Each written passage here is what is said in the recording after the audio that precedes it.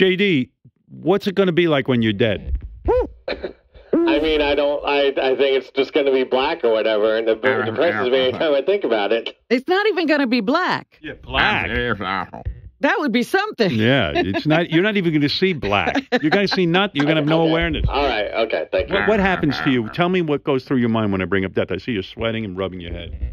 It's just, I think about just nothing. I cease to exist, and it depresses me. Which would you prefer, cremation or burial?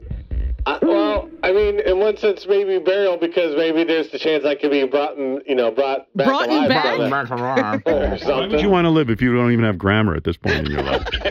Brought back. Have I been brought back? I'm awake again. Who do you want to let's plan your funeral right now. I know it's going to be hard. That's okay. It's fun to watch you squirm. Who do you want? How do you want your funeral to be? Who would you like to speak? I don't know. I don't even want to, because I don't know. You gotta look at this shit. Have you prepared a will? No. Well, now you have a wife. There's no reason for you not to have a will. Well, there is one reason not to do a will. What? He has nothing. True. Who do you want at your funeral? How would you like to see it go? Just whoever I'm friends with and family that's still around and whatnot, and whoever wants to speak can speak. And what is this whatnot he always says? I'm whatnot. Whatnot. Do you want your wife to remarry if you die?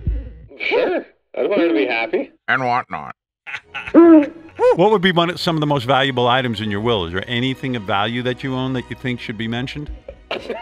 My spoon. I might still have some baseball cards that might be worth something. What do you say, Robin? Baseball cards. Baseball. I don't know. I want my dad to have my Johnny Bench card from Ferrell. I know. So who are you leaving your baseball cards to?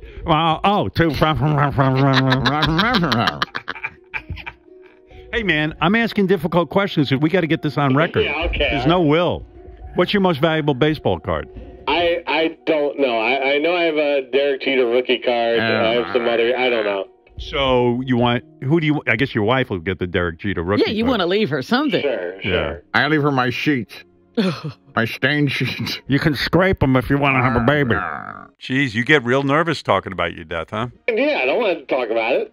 So if there is an afterlife and you come back as a ghost, do you want to live in your apartment watching your wife? Because she's going to be banging other dudes. And what if she looks like she's having more fun? Right. What if they're giving it to her harder? It would be. I don't know. That'd be whatever. I don't know.